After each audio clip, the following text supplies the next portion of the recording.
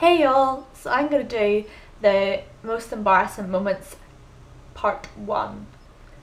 Number 1. So I went to see the Pickett Brothers at a gig in London, and we were in the bar and we bought some food to eat before the concert or the gig, and I was carrying the food downstairs to the place where the gig was going to be, and I was wearing a little bit too high of a heel. And I missed the step and I went one way and the food went the other way, and it was a mess. It was an absolute disaster. There was sauce on my plate and it was ended up on my dress and my hair, and to top it all off, all the people who came to see the gig saw or heard me fall. It was so cringy.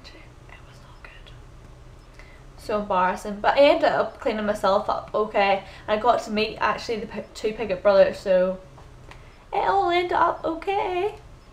And I also got a new plate of food, so there you go. Number 2. I was in Madrid and I was au pairing last summer, as I talk about quite a lot. The au pair parents were throwing their anniversary party, and there was like 70 to 100 people there. It was a massive party. And their house has like glass patio doors. Like I think it goes on for quite a while. Like it's not like just one door, it's like multiple, and they're like sliding doors, like open. And we were all out in the garden and the party was in full swing whenever this happened, and I went to go into the house for whatever reason, and I was like sort of in a half jog run situation, running towards this door, and smack, Sarah Louise Ray hit the glass door like a moron, thought it was open and it wasn't. It was awkward and I was mortified, and I retreated to my bedroom for the majority of the evening because I was just so mortified with the situation. It was awful. And everybody was just like so shocked, and it was terrible. Okay, moving on to my next disaster of a life that I have. Number 3. So whilst in the last years of primary school, I must have been like 9 or 10 or something, and I was partaking in the school talent show. So a group of friends and I who did ballet out of school decided we would do a ballet performance at the talent show, so that's what we did.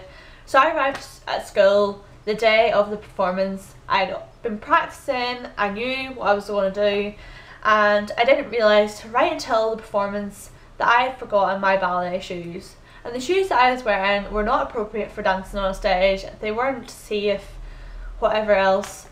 So I was like, oh, what am I going to do? It was too late to ask my mum to go get them, and it was awful. So to top that all off, my friend was like, oh, here, you can have my shoes. Well, those shoes were too big for me, but I wore them anyway, the silly girl I am. And the performance went terribly. Well, for me anyway. It went fine for everybody else, and I felt so uncomfortable. My shoes kept on falling off, and I can't remember because I think I blocked it out of my memory, but I think I remember like falling off the stage or tripping or something embarrassing.